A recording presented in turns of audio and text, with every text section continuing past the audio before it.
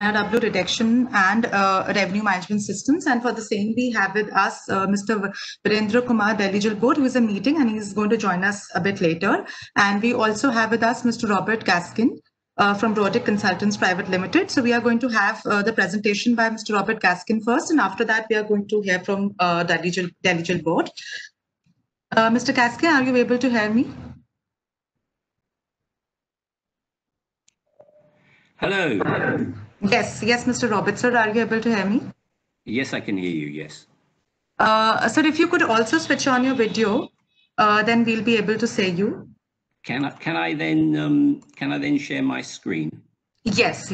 So you can also start sharing your screen. Prerna, can we make him the presenter?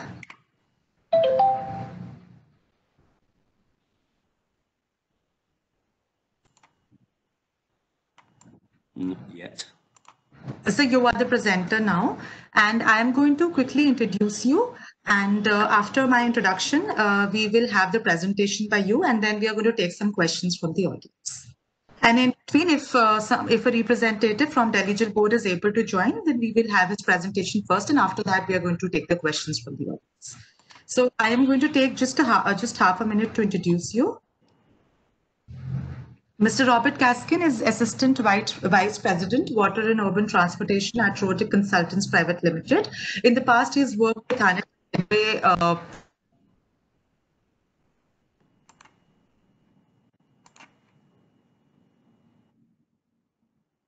building team and at Pathum, Thane and Bangkok, Thailand. He was also involved in the Bangalore Water Supply Reduction Pilot Project India and provided export water networking modeling, GIS and IT input during the DMS setup to deliver 24/7 water supply in pilot area. Mr. Gaskin, please. I can't share my screen, it's grayed out. Prerna, have we made him the presenter? Prerna, are you there? Have you given him the presenters, right? I'm sorry, there was some network issue. I'm just making the presentation. Okay. So just allow us 10 seconds. We are going to make you the...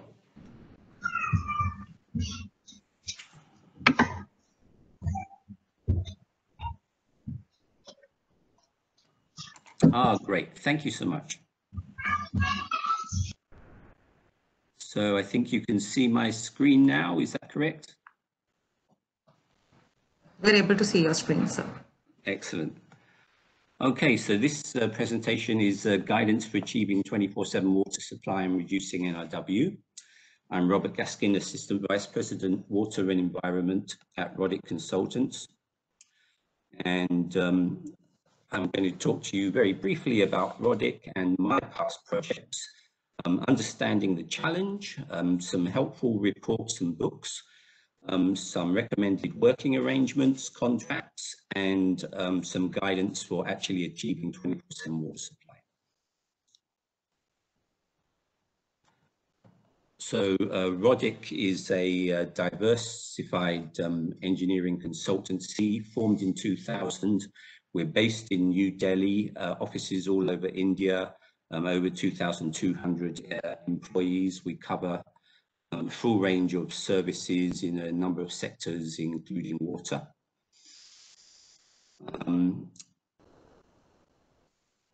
There we go. And myself, my sins, I started as a water engineer in 1988, and I've tended to specialize on leakage reduction, NRW reduction, network modeling, hydraulic network modeling, design of new systems, design of district metering, GIS, information systems, etc. So, understanding the challenge.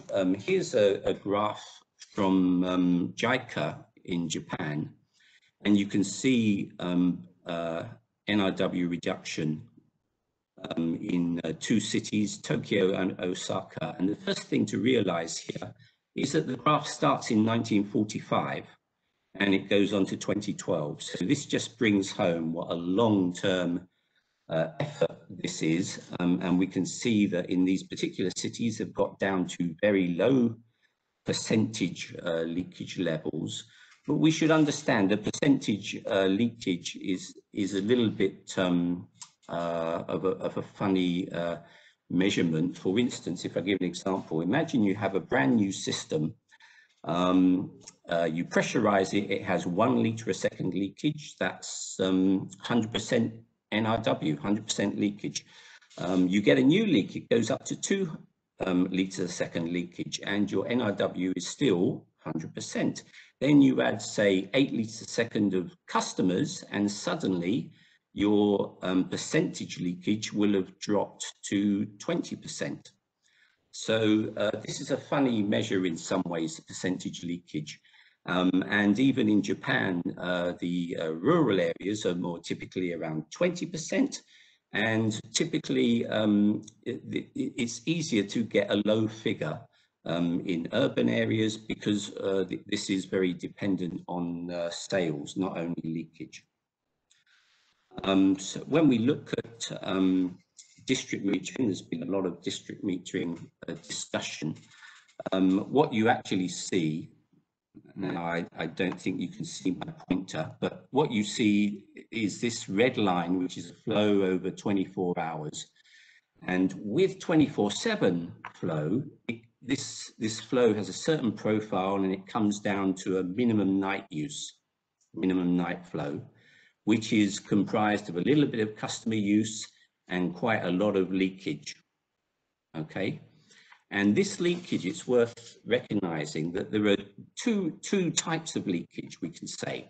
There's what's known as burst leakage. We can say this is the leakage which, with a lot of effort, you can find, you can repair, and you can save. And then there's background leakage, which is very small, literally undetectable amounts of weeps from joints, etc. And you cannot find it. The only way you can get rid of your background leakage is with pipe replacement. So it's worth having that understanding. So yeah, district metering is something that came about for 24/7 systems primarily, based on this night line. And if we look at the night line, that's the top line, how that will vary with time, it will generally increase. All systems over time, they get more leakage. And you can see your leakage increasing up to some limit where you decide to do something, you find some leaks, you repair them, and it drops down. And then this is the problem with this work, it's all full of uncertainty. So just because you repair leaks, it doesn't mean that you won't get new leaks. And so the leakage can rise up again. And then again, you'll find the leakage, reduce the leakage back down again. And this just goes on and on in time until you feel, right, this is not economic. This is the time to rehabilitate, to replace the pipework, etc. And then you can reduce your background leakage by replacement. Okay, so that's just a description of that. Here's an interesting table. This is some contracts I worked on in Thailand some time ago, from 2000 to 2004. These were 4-year loss reduction contracts. So again, this was not intermittent supply to 24/7. This was already 24/7 supply.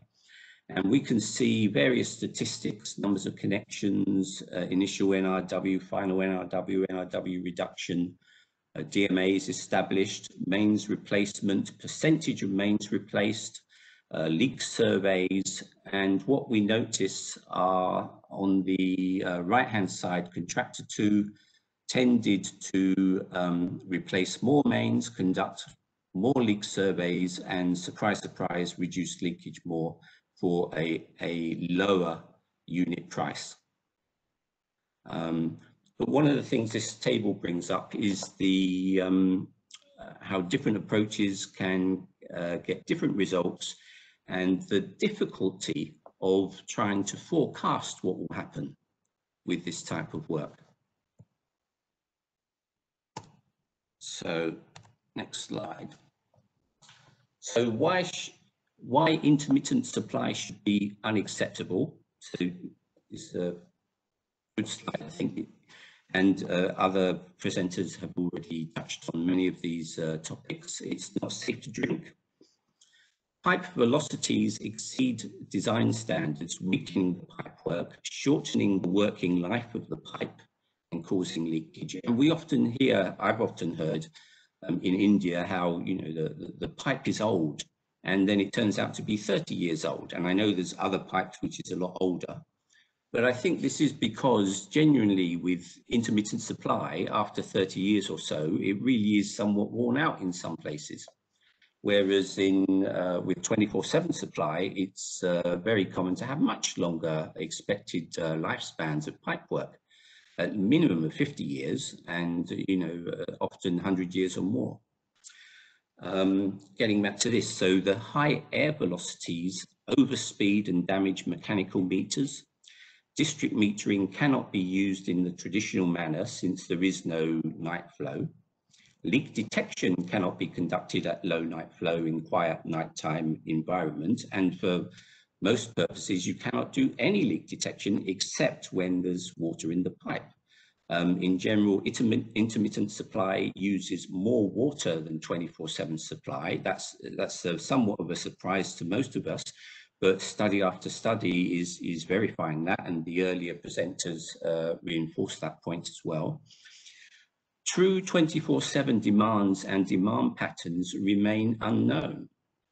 And we know they will change. When you change from intermittent supply to 24/7 supply, the demand patterns will change. So the design of rehabilitation will be based on estimates and not real data. And obviously, perhaps the most obvious reason, intermittent supply is not convenient for customers.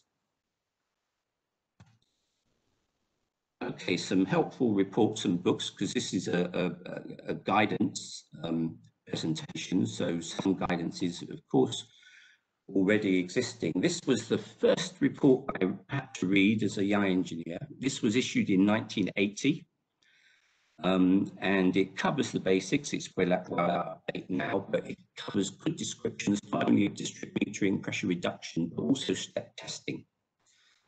So this is very good background.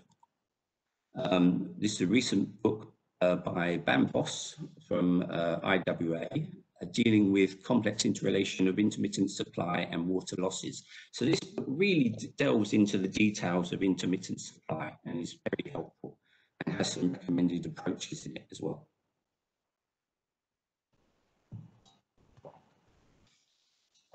This is a World Bank document, the use of performance-based contracts for non-revenue water reduction. So a lot of the problems we have in India, I feel, are down to the contracts that are put in place. And it's extremely difficult to put in a good contract for an area with so much uncertainty in it. So this is very helpful, this document. And this is one of the graphs from that, which just describes some of the common types of contracts that a supplier can have with a contractor.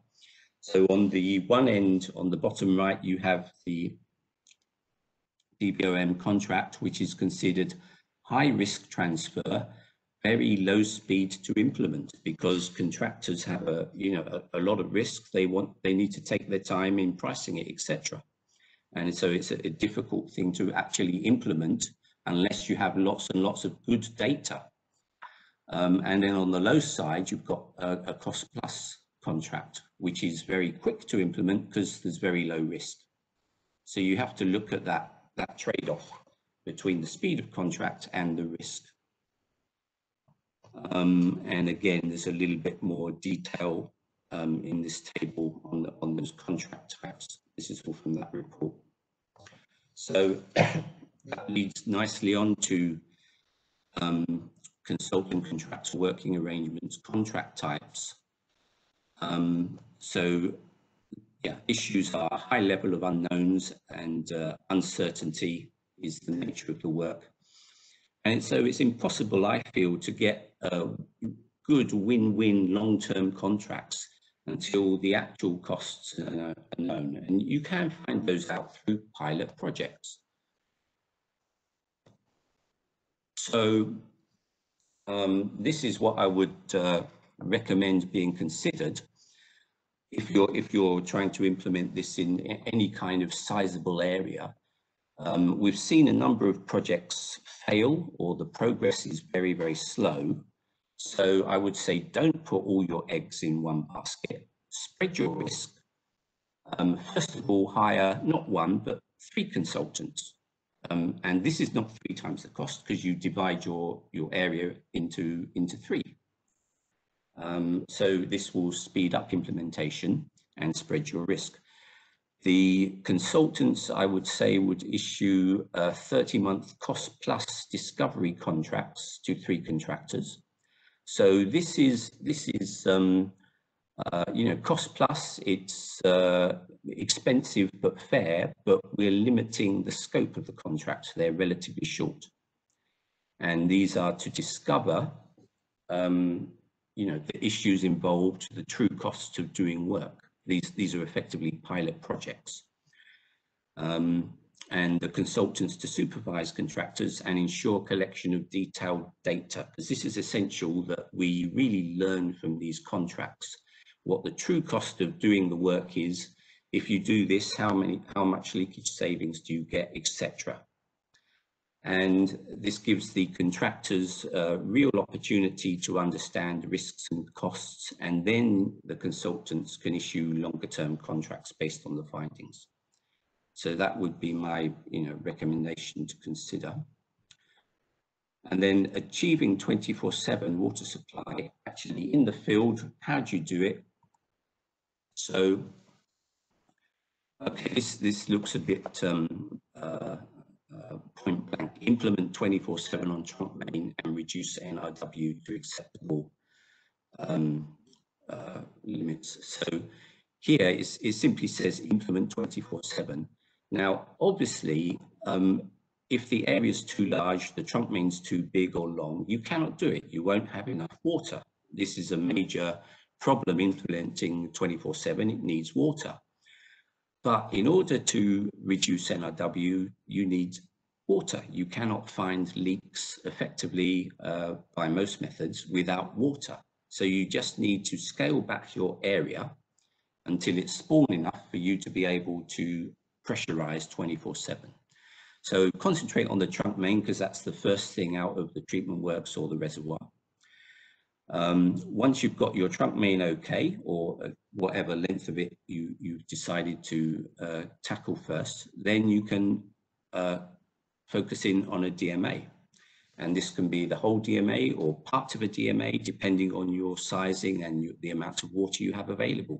And again, it's unfortunate, you just have to choose an area which you are able to pressurize 24/7.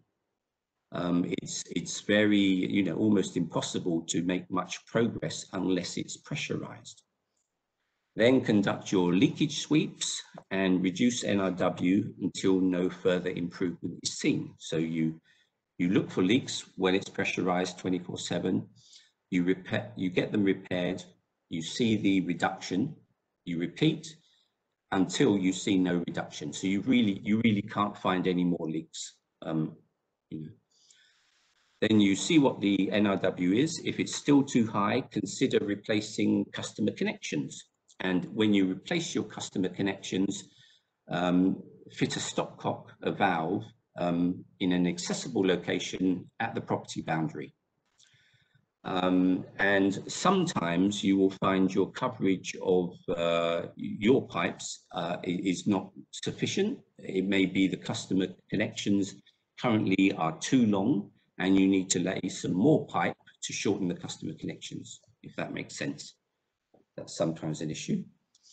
And once you've replaced customer connections, usually that leakage will come down fairly significantly. If it's still too high, then consider replacing distribution pipe work, but do it in a staged, prioritized manner. Record new levels of NRW and costs to achieve each stage. So by this point, you've got a lot of data. You've got real cost data, you've got real demand. So sorry to interrupt, about 2 more minutes for the presentation. Yeah, that'll be plenty, yeah.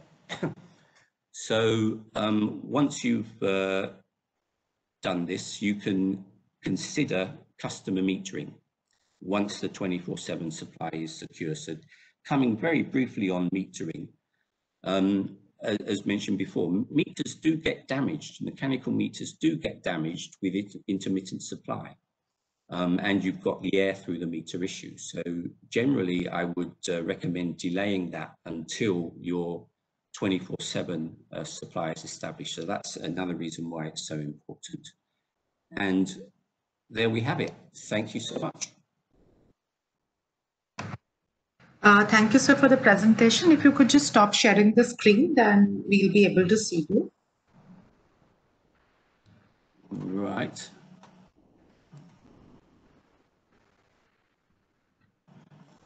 Sorry, I'm struggling to do that.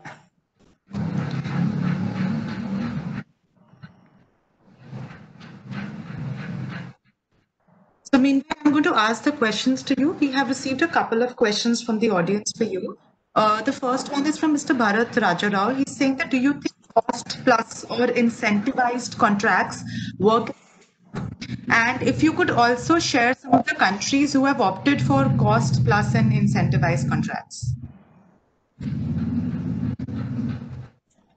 Sorry, I didn't get all of it. Yeah. So he was saying that, do you think the cost plus and the incentivized contracts are going to work in India? And if you could also share some of the countries who have opted for these kind of models, the cost plus and incentivized contracts. Okay, I'm going to struggle to give you examples just like that.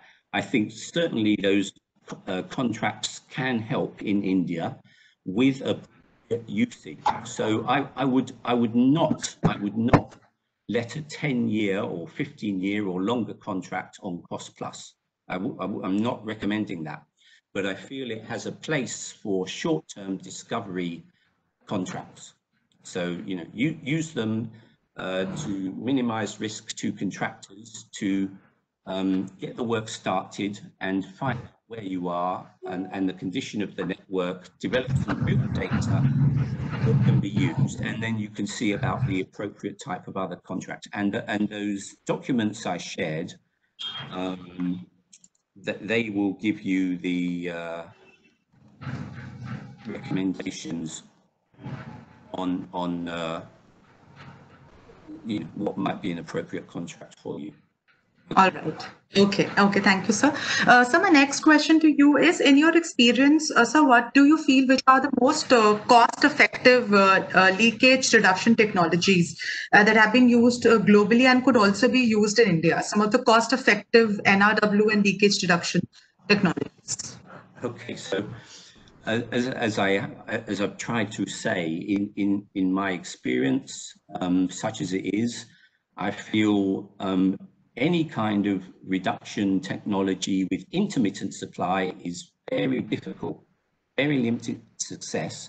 So the suggestion is, if you're 24/7 supply, that is it really, and then you've got so many kinds of technologies open to you, including just straightforward district metering. So. All right. We have also received another question for you. This is from Mr. Ravi Yadav. He wants to know that if you could more on the option of 30 months consultant job and discoveries. What does that mean? Okay. Even I don't know that. If Mr. Yadav, if you could, just elaborate on the. Okay. So in the World Bank document I shared, that gives you more detail of these type of contracts. So that's the answer's in there. But basically, it's hiring a contractor on a cost plus basis. So the contractor's risk is low, and you can hire not just one, but hire 2 or 3 or more. Yeah. So you can see their different performance. and you discover more out about your network and what are the true costs to improve it. Because a lot of systems in India will have been weakened by intermittent supply. That does weaken the pipe work. So you know, are you looking at like 50% pipe replacement to get the NRW acceptable, or is 60% or 80%? You know, so you can find that out only through real work. All right. Okay. So, sir, my last question to you is, so what has been your experience with the Bangalore water loss reduction project? What's the target there for achieving non-revenue water level, and what has been achieved so far? Okay, so I'm very out of date a bit on it. I had a brief input in 2003, 2004, I think, when it was starting off. And certainly our attitude straight away was we must have 24/7 supply in order to reduce leakage. So usually when you set up a DMA, you carry out a pressure zero test or zero pressure test, where you pressurize the surrounding DMAs and check your boundary. They didn't have enough water for that. So we tried a reverse PZT, where we just tried to pressurize the DMA. And all credit to the field teams, they were just determined to do the work, and they got it done. Some of the DMAs were, I think, oversized initially. They became smaller, but I believe it. The aims of the project were achieved. Whether it was then kept up, that I don't know. That's another matter. All right. On that note, I'll bring this session to a close. Thank you very much, Mr. Gaskin, for joining.